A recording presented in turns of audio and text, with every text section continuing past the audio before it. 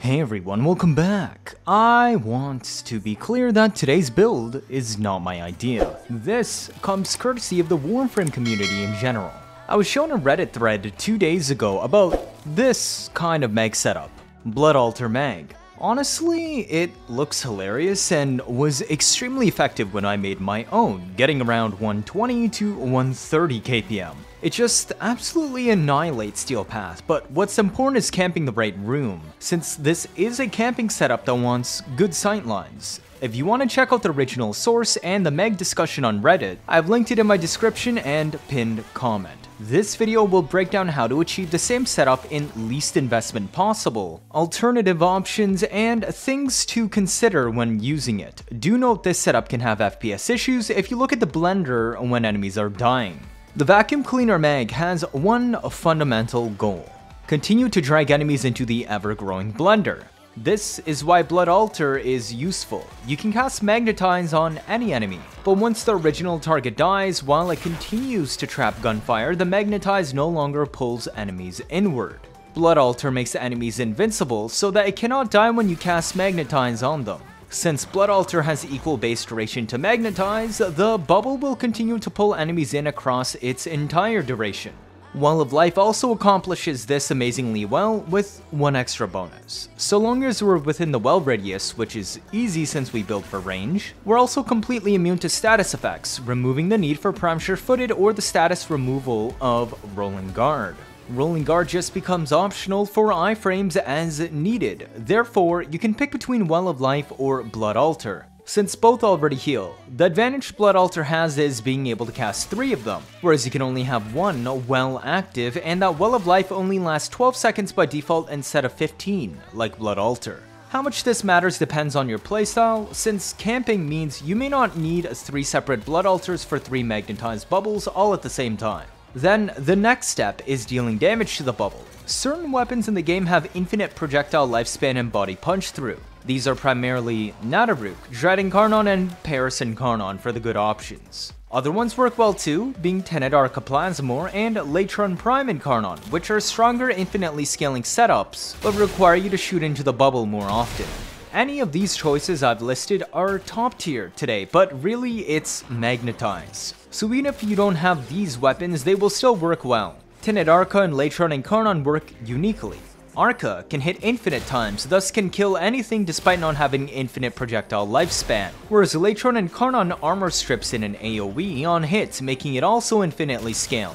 However, the 3 bows, Nataruk, Dread, and Paris can only hit enemies once and do not armor strip. Therefore, I will resort to Gas Hunter munitions for those bows, letting me kill via slash to build up lethal gas clouds that continue to outlive their enemies so we deal massive immediate damage to future victims. We'll be looking at Tenet Arca and Latron Incarnon builds for this mag setup today. I would not recommend using Dread or Paris Incarnon, because they require headshots to activate their Incarnon gimmick, whereas Nataruk already has access to the special shot properties by default. Thus, the third build included will be Nataruk.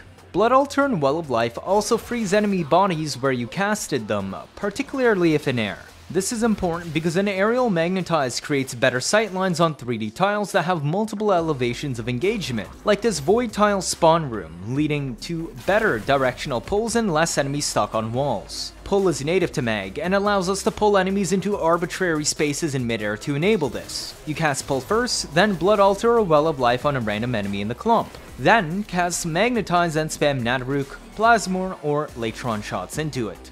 Let's look at that mag build. The goal of today's build is to make a functioning vacuum cleaner mag setup that does not rely on the Invigoration and Arcane Helmet the original Reddit showcase included, to make it as accessible as possible. The aura slot is actually free. Now, strength is not super important on this setup, but does have one hidden effect and you cannot completely dump it. It determines how strong the pull speed of Magnetize is when enemies are within range. Therefore, we have multi-augmented slotted to ensure we don't have some weak sauce pull speed as the mission continues and you stack more strength. If you're playing more active and willing to cast pull, then strength really doesn't matter much. This build is quite chill, so if you skip augmented, you don't really need much else either. Maybe Arcane Blessing if you want to play an HP tank setup, but perhaps Sure-Footed is not needed if you're using Well of Life, but recommended if you use Blood Altar due to lacking status immunity. The most important stats on this setup are duration first, followed by range. Magnetize Discharge increases our bubble to almost 10 meters radius and doubles as a protective globe against enemy fire while you camp the edge. And if you miscast on the wrong enemy, well, you can hold cast to detonate it, which will kill stuff but let you recast again on the actual Blood Altar or Well of Life target. This even works to stop Eximus Gunfire, but will not redirect their abilities. Now, you will have to barrel stuff them with your Nataruk if they walk inside of the bubble to make sure you can hit them to knock their overguard off, whereas outside the bubble you can shoot them normally. A massive magnetized bubble and camping the edge should minimize how often you take hits, letting Molt Efficiency stack to plus 36% duration easily to reach 290% overall, extending Magnetize and Blood Altar to 43.5 seconds, and Well of Life to 34.8. I've chosen to subsume Blood Altar over Mags 4. This is because all our weapon options today are already infinitely scaling and do not benefit from Fracturing Crush stripping armor off. Also, Fracturing Crush hits through walls but stops enemies from moving is not exactly what we want, because it'll prevent them from getting closer to the magnetized bubble to get within pull range. Casting Pull can fix this, but I would just rather avoid this to start with since Armor Strip isn't useful here. Polarize is casted with its augment because it fully restores all shields including 2 allies, and also produces slash particles for a massive magnetized bubble if you for some reason need it. I find this is a lot more useful for utility and survivability on Mag, but as I said, since neither your 3 or 4 are really part of the core rotation, you can pick either of the abilities to keep.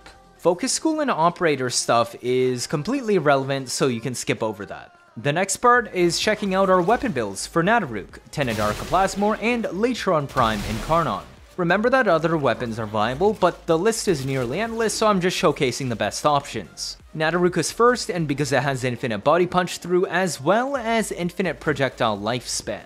While it cannot re-hit the same enemy multiple times in the bubble with the arrow itself and has no AoE, it has very high damage per hit, can use slash well from 100 munitions, it only requires you to shoot a few times at the start of the bubble, and produces lethal gas clouds that can re-hit enemies multiple times and linger even after kills. We don't even need a Bane, because you can compensate by just shooting extra shots into the bubble. I usually shoot 3 or 4 times and it's enough. Gas with 100 munitions. Slash procs build up merciless so that gas clouds can quickly become lethal. Gun CO is multiplicative on Nataruk, which stacks easily due to proccing gas, puncture, and slash for plus 240% final damage. Then 180% crit with fire rate for comfy DPS perfect shots. Now, the Tenet Arca Plasmor has a limited lifespan, but is uniquely allowed to re-hit the same enemy with a projectile itself when it passes through them again. This leads to many more hits than intended, which is obvious from the obnoxiously loud projectile collision sound it makes when you shoot it into the bubble at enemies.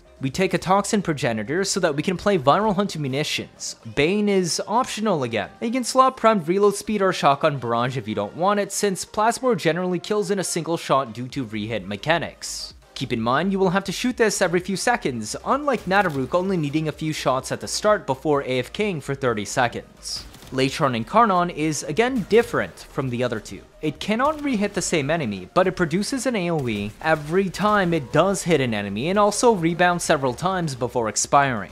This AoE is allowed to hit the same enemies again, which is important because Latron is able to strip 20% of the final armor per puncture proc on the AoE due to Incarnon perks. This results in it instantly shredding all armor off from AoE spam and multi-shot, letting the heat proc stack up and burn everything to death. Because it requires puncture procs, by the time you have 5 puncture procs to remove 100% armor, you probably also have 5 heat procs, which is far more than enough to kill. And this is all from a single shot. To maximize this, we add 0 elements to Latron and focus on just stacking crits, status chance, and multi-shot, and then the rebound bounces. This preserves the 50% puncture and heat weight on the AoE on a 78% status chance setup.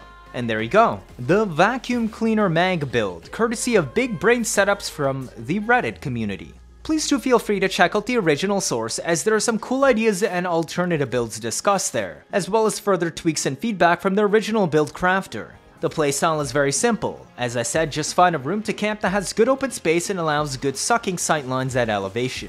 pull enemies into midair, cast Well of Life or Blood Altar on a random enemy in the group before they fall down. Then cast Magnetize on them, shoot your weapon of choice into the bubble, and watch everything die. Rinse and repeat. Cheers. If this is your first time watching, feel free to leave a like or better yet subscribe. Let me know your thoughts down in the comments. 79.5% of you are not subscribed. I try my best to get you new information out always, as soon as possible, like I've been doing with the companion update and more. Stick around if you want to see interesting memes and builds on a nearly daily basis. You don't miss out on any of that, do you? That'll be it for this video. Thank you all for watching and see you all next time.